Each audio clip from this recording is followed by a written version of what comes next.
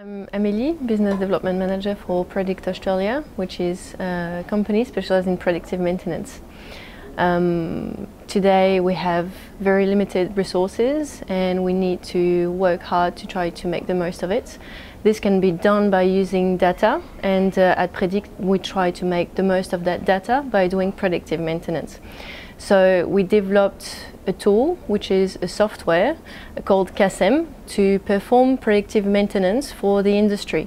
So predictive maintenance, it's first to be able to predict when a failure has good chances to occur, and second, to prevent that occurrence of failing by performing maintenance.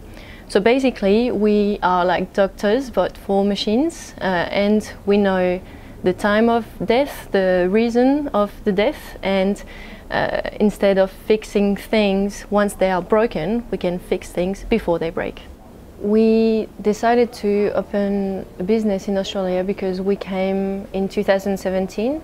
Our founder and general manager Jean-Baptiste Leger came and saw that there was a real need for predictive maintenance that was showing in many different sectors, in defense, agriculture, energy, renewable and power, and now space. And we thought that we could come and answer this need. First of all, we are in the incubator startup of the University of Adelaide.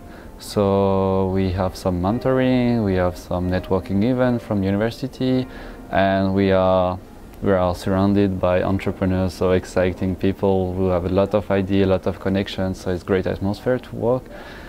In terms of more from a government side, we met some people from some government agencies. They gave us some contact, gave us some opportunities to work, and also to be involved on the certain projects.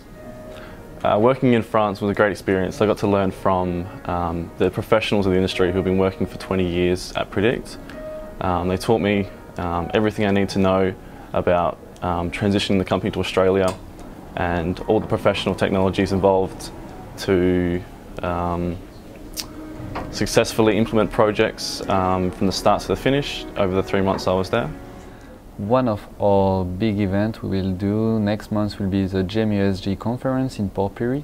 So 21st and 22nd of August we will get a booth there and we'll present Predict technology to have maintenance and the digitalization of the maintenance. So in October, Predict will be participating in Pacific 2019 and will be on Defence SA's booth, and we're really proud to be on the Australian side that time, that we can all work together to help shaping a bright future for South Australia, for the Royal Australian Navy and for the Franco-Australian relationships as well.